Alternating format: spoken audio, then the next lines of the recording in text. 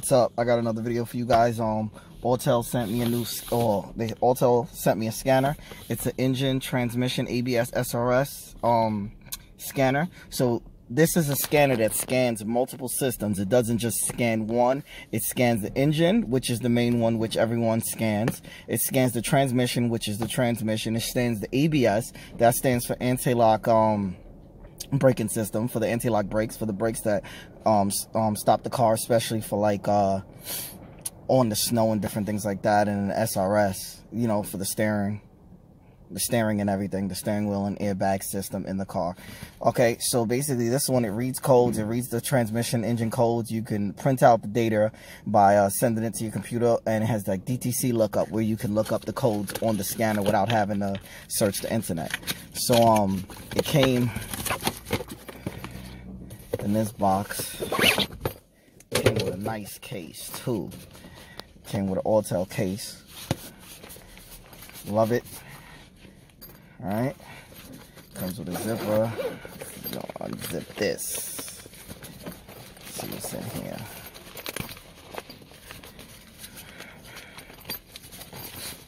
Alright, so it comes with,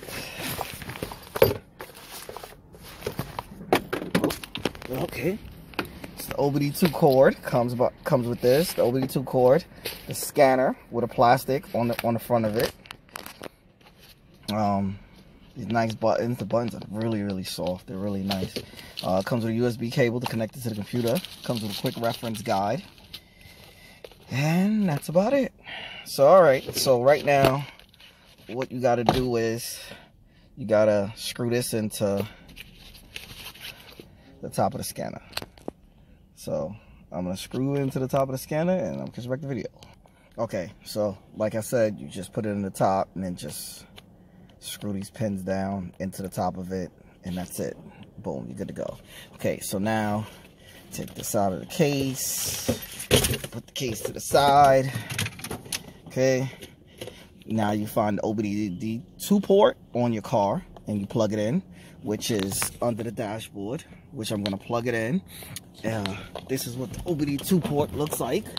If you don't know what it looks like, that's it right here. That's what it looks like. And then this plug, just plug it into it, and the scanner will boot on as it is right now. Okay, so now the scanner's on. I'm gonna close the door. Okay, so it has the scan option and OBD2 option. So you take your key, which is the Helix key, put it in ignition, turn it to the second position in order for the vehicle to give it power, enough power, in order for it to scan the system. It can't scan the system unless it doesn't have power. So now what I'm going to do is I'm going to scan the car, Asian, which is an Acura. So you go to Acura. So now it'll scan through. Then you go to USA with the pad. And you press the middle. Okay, start new session. So right now, it's starting a diagnostic session where it's scanning for codes in the vehicle.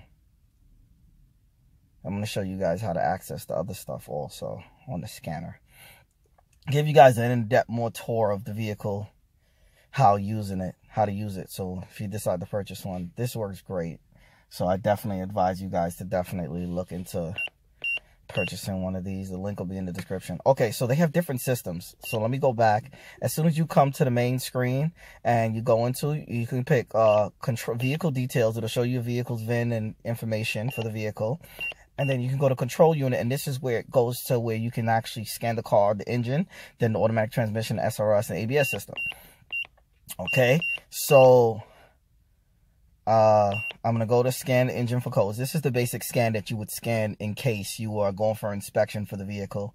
This is the basic scan that you would need to pass. If you don't pass this basic scan, then your vehicle will not pass inspection. Okay. The regular scanners, they scan one system. This scanner scans like 4 different systems, so it's definitely worth it. You definitely want a scanner that can scan multiple systems. And this is the newest one from the Autel line of scanners. So, you know, you definitely want to pick up one of these. So I have no faults on the systems because my TL is good It has no issues. The automatic transmission works the same way. You go to it, you read codes. So everybody wanted to know, does this have the VSA function where you can reprogram the button for the VSA button to reprogram it? Yeah, my steering wheel's in bad shape. I gotta get a cover. So the VSA button here to reprogram it, like if you have like the thing like that on the dash, you can reprogram it with this machine also. So I'm going to show you guys how to reprogram it with this system. So I'm going to go to SRS system. They said the system should be on, which it is on, but it shouldn't be running. The engine shouldn't be running. Okay.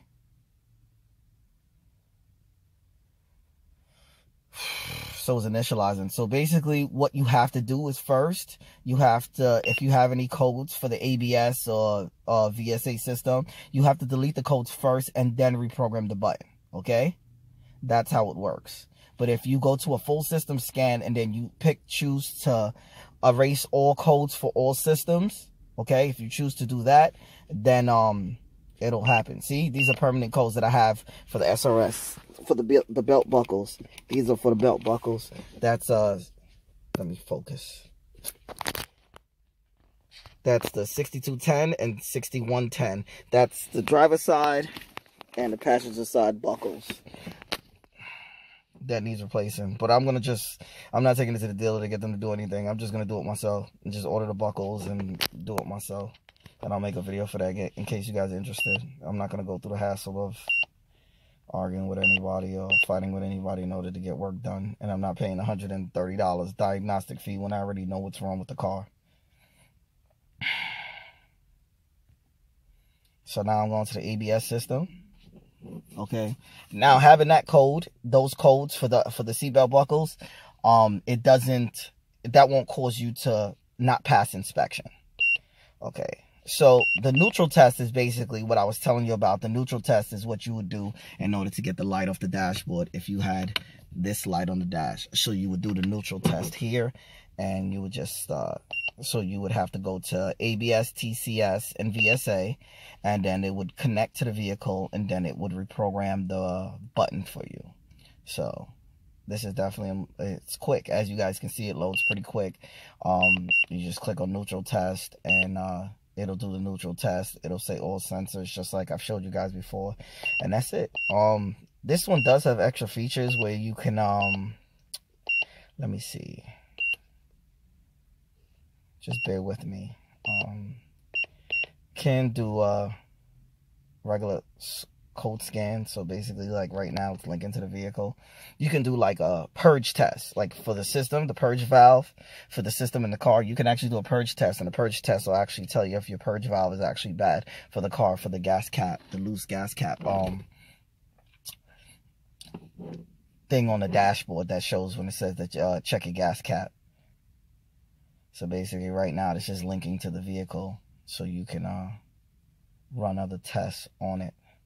I'm not going to bore you guys with this. Okay, it's finished anyway. So basically it tells you your system status of the vehicle, how many codes were found, different things like that, monitors that are okay.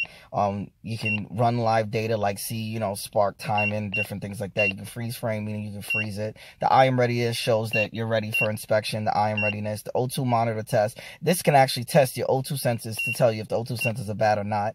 The component test is where the evap system leak test.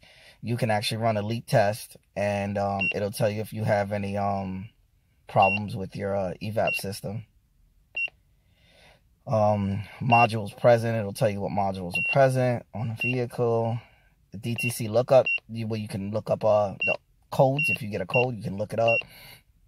A onboard monitoring test, I don't know what that is. I ain't messing with that. I don't know what that is. I'm not messing with that. Okay, yeah, so basically this scan is awesome, man, and as you guys can see, it moves pretty quickly. It has really no issues, no problems, and I'm going to put a link down in the description of the video if you guys are interested. If you guys have any questions, feel free to ask. Don't forget to like, share, and subscribe. Peace.